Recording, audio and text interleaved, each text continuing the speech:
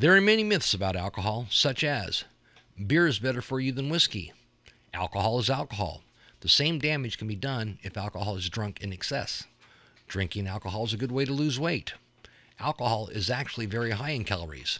It is not a good diet drink. Everyone drinks. That's not true. Only 70% of the drinking age population actually consumes alcoholic beverages. Alcohol makes you warmer. Alcohol actually decreases the body temperature. The heat flashes the person feels, it is their body heat leaving their body. Alcohol is a stimulant. Alcohol is actually a depressant. Eating bread will soak up the alcohol. Once alcohol has been consumed, it will enter the bloodstream and affect the drinker. You might hear this from customers. I'm not driving so I can drink all I want. That's not true. It is illegal to serve someone to the point of intoxication. Some may think that they're a much better dancer when they drink. Well, at times we all have illusions of grandeur. When a person consumes alcohol, their inhibitions and decision-making can change, be blurred by what the correct decision should be, such as drinking and driving instead of calling a cab. Alcohol absorption.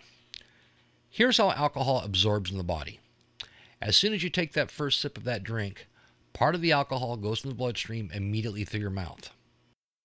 The other 80% drops into your small intestine. The remaining 20% stays in your stomach. From there, it gets in the bloodstream, gets into the tissue of the body, and then people begin to feel the effects of the alcohol. Approximately 1 hour later, at the rate of 0.015%, 90% of the equivalents of one of those drinks, a half an ounce of pure alcohol, burns off through your liver. 5% through your lungs, 5% through your kidneys. That is why the only way anyone will ever get sober is with time. Dancing will not sober you up.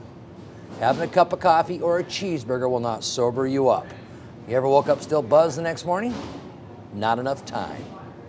Now, how drunk somebody will become is measured by what is called a BAC, a blood alcohol concentration. That is the percent of alcohol to your bloodstream according to your body weight.